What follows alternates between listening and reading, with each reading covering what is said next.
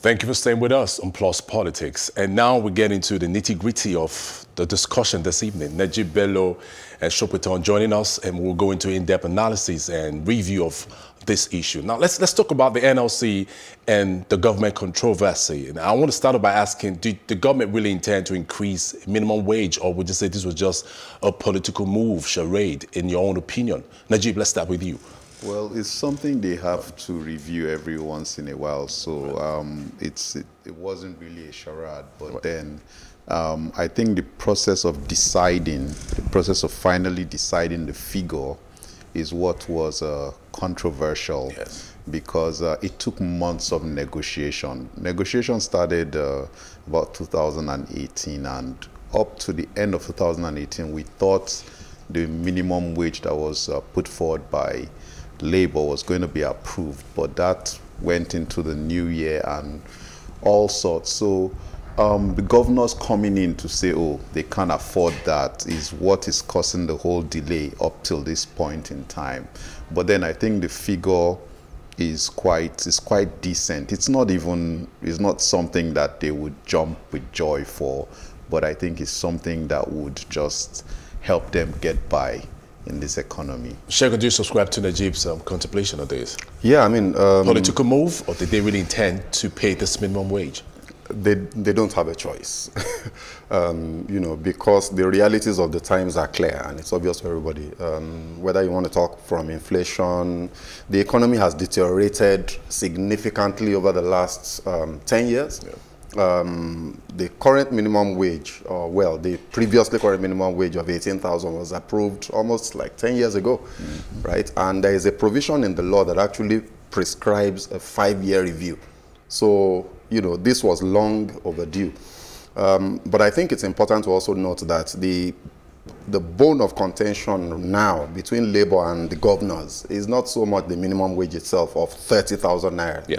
That has been agreed across board, including the governors. It's the consequential adjustments. And this is where the governors are playing games in trying to reduce the overall wage bill.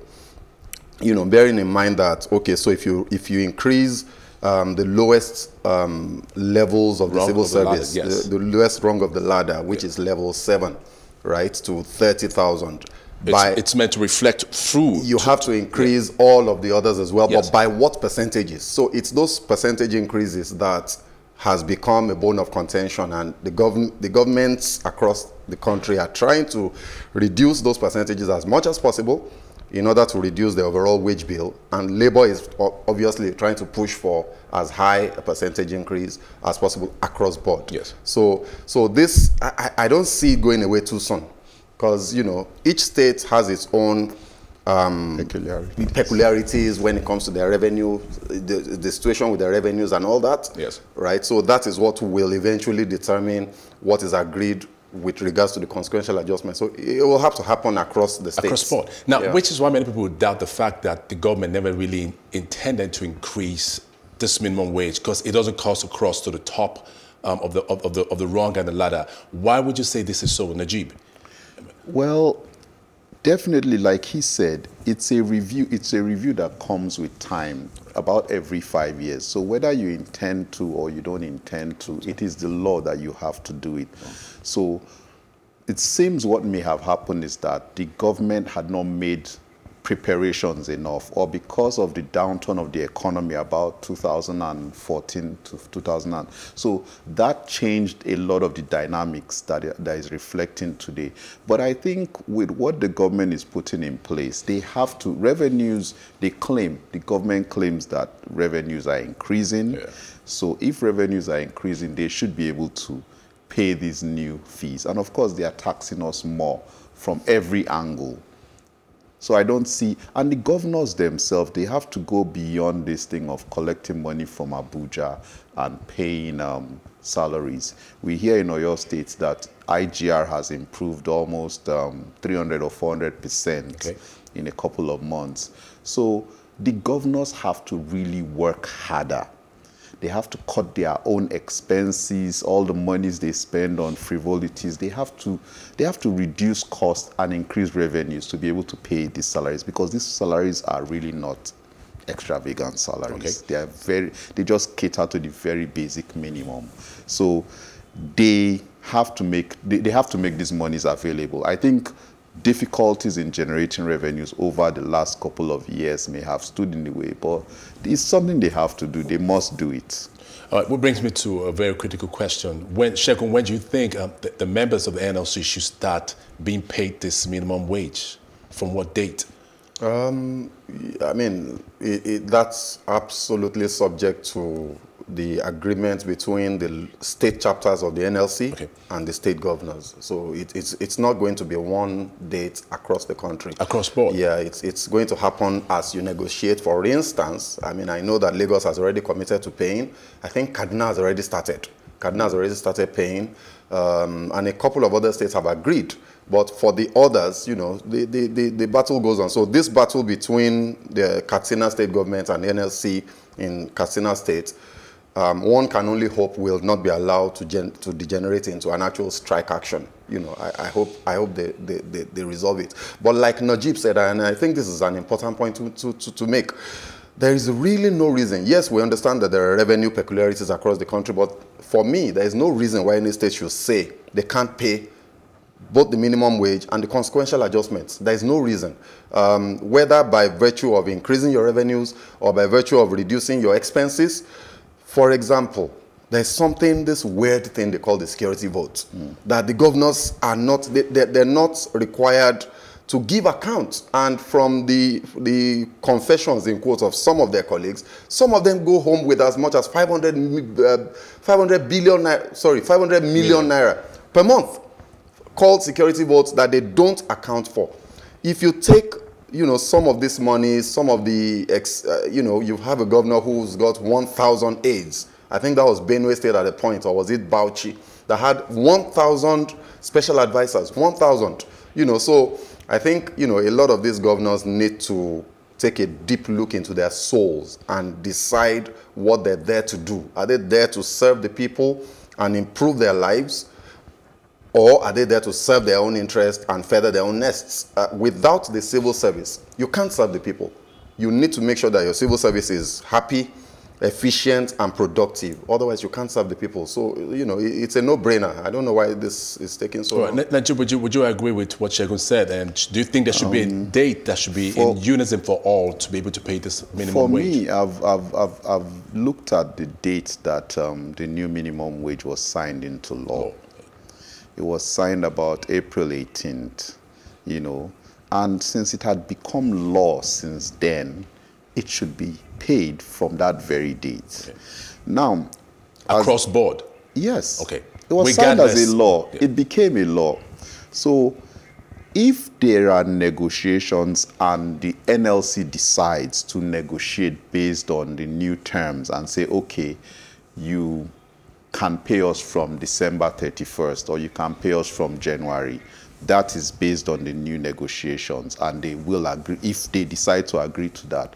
But then in terms of following the law, the day that thing became a law, the day it was signed by the president after being passed by the National Assembly is the day it should. So it depends on what they negotiate at the end of the day. But let's look at this more critically. How can all the states, 36 states, be able to pay this minimum wage, given that we have more states who generate more internal revenue than others? I'm going to come to that question and all, but how do we expect the states to be able to pay this minimum wage? How can all the states be able to pay the minimum wage? Segun, you want to go first? Well, you know, this is a conversation that has been on for a long time. Okay. And it's one of the reasons that a lot of people talk about restructuring, you know, of the overall architecture of the country. Whether you talk of the political structure, the economic structure, you know, even geopolitical alignments and all that, you know, that's why some people talk about this, because what we expect from governors as the federating units of the Federal Republic of Nigeria, remember we run a federation. Yeah. These states are supposed to be independent units. The governors are the chief executive officers of those states. You're like a CEO of a corporation, right? So it's up to them to look inwards. Every single state in this country has got something that they can term as being their own area of comparative advantage.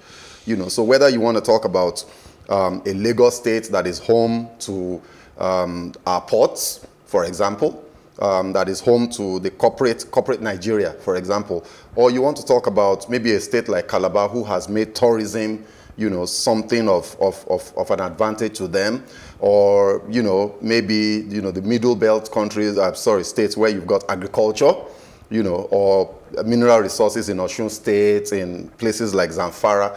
Every state in this country has got something that they can boast of. What one finds so weird and baffling is why this government, successive governments, by the way, have failed to harness these resources to generate enough revenue, not only to cover the expenses comfortably, but to actually contribute to the federal purse. You know, so instead it's the reverse. You know, everybody is depending on oil, and then at the end of each month, you go with your bag and you go to Abuja to have a sharing meeting. You know, instead of having this federal sharing thing, we should be having a federal contribution. Or, you know, let's bake a cake instead of sharing cakes. So, Najeeb, in your own view, how do you think all states can actually pay this minimum wage? We said cut expenses, increase revenues, and he has mentioned ways that they can increase revenues. Now, first, let's understand that the minimum wage is not something that is so strict that everybody must pay 30,000 naira. But Lagos, it is the minimum wage. It so is it the can minimum be above wage. It. Exactly. Cannot be below it. Exactly. So Lagos can pay 50,000 or 70,000. Kaduna can decide to pay 35,000. But what they are saying is every state can even decide to pay above the minimum wage. You know, what the minimum wage is saying is you can't go below this. So we are not saying every state you are tied to 30,000 or say the next level, maybe 50,000. No, it's saying don't go below this. So that is what it is. But in terms of if our state government, remember that this 30,000 naira we are talking about, it's not big money. It is money that even students spend during weekends. So it is not big money. So if you cannot pay, you shouldn't even be a governor if you can't pay people that 30,000 naira per month. That's less than, Benny, that's less than $100 for a month's worth of work. So I don't see any other way we can say that, oh, what if this state is different? I believe every state can pay 30,000 naira minimum wage and the rest consequential payments. But then it depends on how the governor manages the resources of the state. All right, now talking about states, let's look at how realistic this is. If we compare a state like Lagos State and Zamfara. Yes. In comparison to those two states, would you still say it is realistic for states like that to be able to pay this minimum wage in comparison to Lagos? Wait, you have to look at this again. Yes. What we are saying is that Lagos can pay more. Lagos can pay more.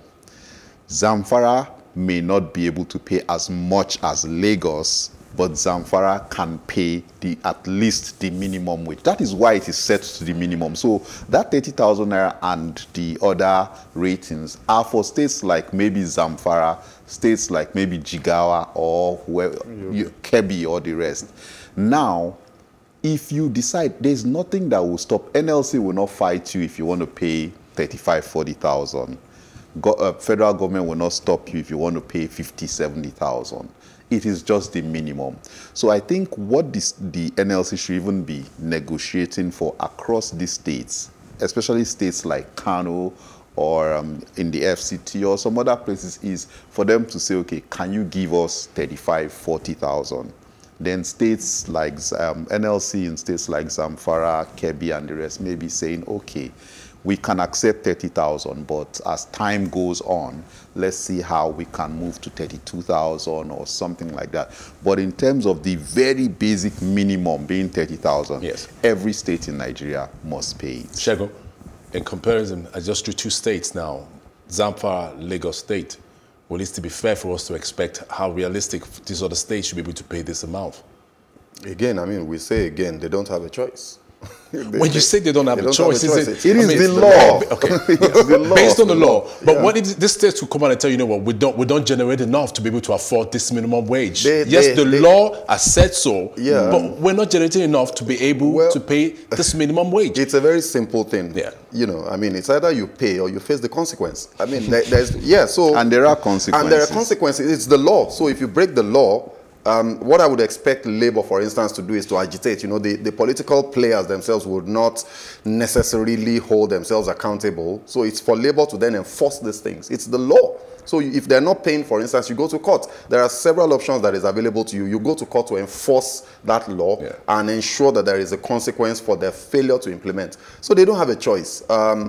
As to whether, you know, Lagos State or Zamfara, it's fair to expect them, you know, and all of that. Look, we've said it and we're going to keep saying it, that there is no state in Nigeria that should not be able to afford 30,000 naira minimum wage. It's the minimum. There is none that shouldn't be able to afford it if, at the very minimum, so fine, let's assume that you can't increase your revenue base. You can cut your costs. You can't, you know, be saying to your employees that, sorry, we can't afford to pay this amount, and yet you are going to town, you know, with luxuries and ostentatious, you know, expenses. You can't do that. So at the very minimum, they cut their costs so that they can pay. You know, so I don't think it's a matter that, I don't even think we should make the conversation about whether they can or they can't. We should be talking about how they can pay. Let's wrap this up on this note. Many people have argued the fact that the government and NLC didn't thoroughly think this through. And do you think they're caught in a vice in which there is no escape at this point and this could end up in a deadlock?